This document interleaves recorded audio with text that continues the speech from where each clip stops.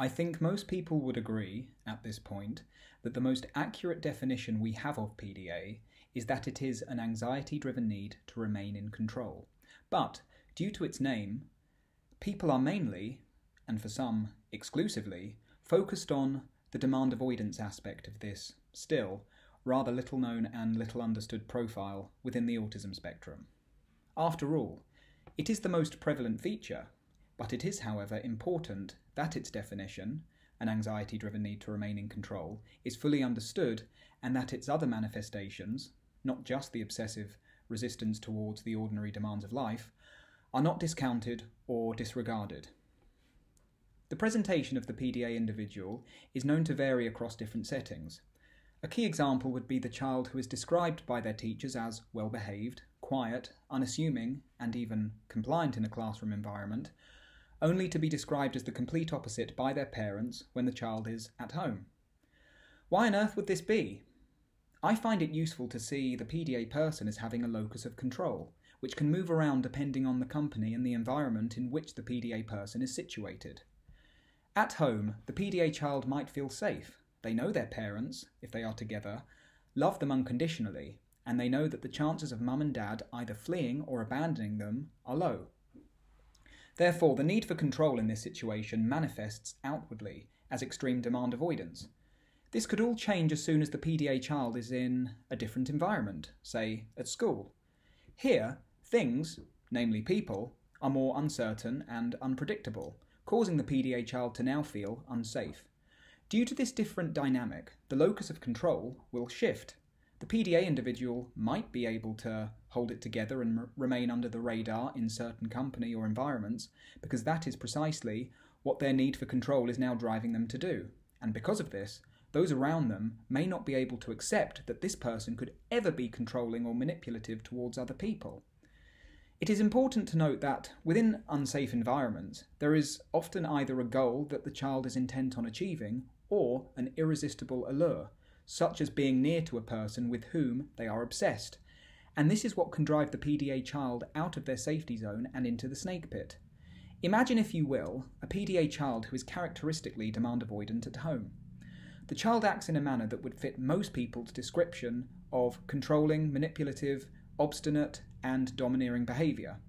To cut a long story short, the family members of this child, despite loving them unconditionally, find them to be very difficult to live with. But, due to some fluke of nature, someone at school reports that this child is an absolute delight and pleasure to be around, and cannot for the life of them envisage this child being any other way. Let's imagine that the person making this contrasting claim is a pupil whom the PDA child has befriended, rather developed an intense obsession towards. Let's also imagine that this pupil or friend is a dominant individual. Now, the PDA child, who is also dominant, may figure out that in order to keep this person close to them, they are better off taking on a more subservient role as opposed to resorting to the behaviour they usually display at home.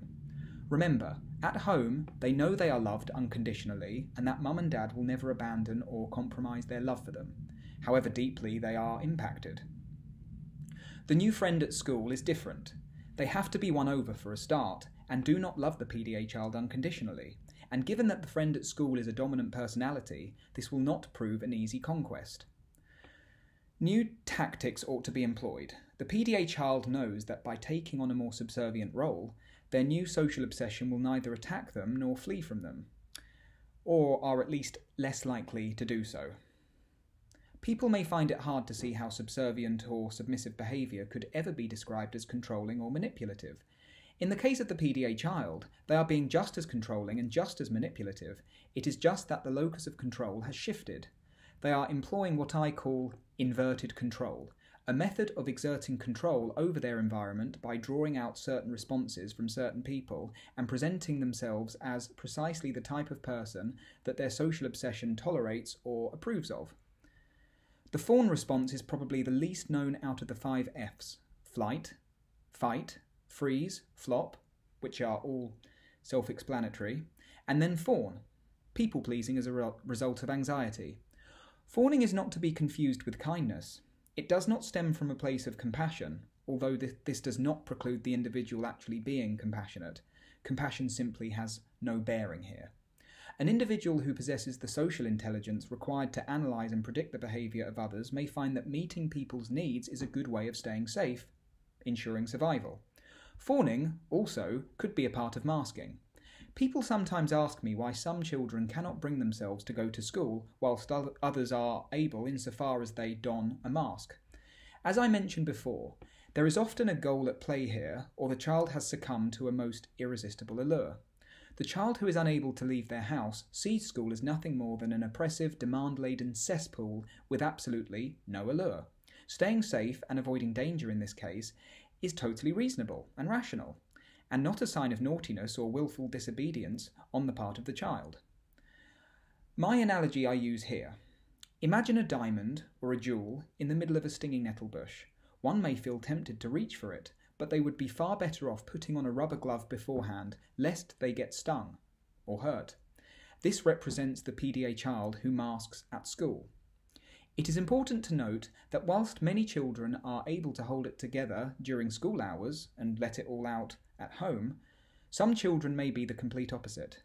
The locus of control moves depending on how safe a child feels in their environment. There are many children who might feel safer at school, around friends who are caring, understanding and accepting of them, whilst others might feel unsafe at home and even mask around their parents for all sorts of reasons. Let's return to our example of the PDA child who takes on a more subtle and subservient role in the presence of their dominant social obsession, whose needs must be met, lest they scarper or turn aggressive. Just because the PDA child finds that their anxiety is driving them to be compliant with their dominant social obsession, this does not mean that their need to avoid demands completely disappears. It is just that, in this situation, the drive to comply prevails over the drive to avoid demands, as complying guarantees more safety than avoiding demands. Remember, the PDA child cannot guarantee that their dominant social obsession will not turn on them or abandon them if they are demand avoidant. So in order to keep them close, which is to say, in order to keep in control of them, they have to meet their needs and present a personality that their dominant social obsession will tolerate or approve of. But the need to avoid demands is still there. It just isn't as strong as the need to comply. So strong is the need to avoid demands and stay in control, that a demand to the PDA person represents the venom that drips from the fangs of a viper. The PDA individual is unable to distinguish a minor request from a genuine threat, a poisonous snake slithering towards them. If the need to comply overrides the need to avoid demands, the PDA individual finds themselves in extremely close proximity to the demand, which would be like holding a Rottweiler up close to a person who is afraid of dogs. This would be like a near-death experience and could give rise to a phenomenon that I have called capitulatory injury, a post-traumatic state induced through demand compliance. There are, of course, people around whom the child doesn't only feel safe, but recognises that such people understand them, meet their needs, acknowledge them for who they are, and with whom they are perhaps neurologically in sync, although the latter is not an essential criterion. This is a person whom the PDA child would regard as part of their tribe, to use a necessary cliché. This is a PDA state only characterised by an anxiety-driven need to remain in control, in the sense that these experiences and relationships are few and far between. The PDA child does not want to control their tribe members, but may have to if they feel that losing them means leaving the natural habitat and returning to a cold, confusing and painful world in which they are not accommodated.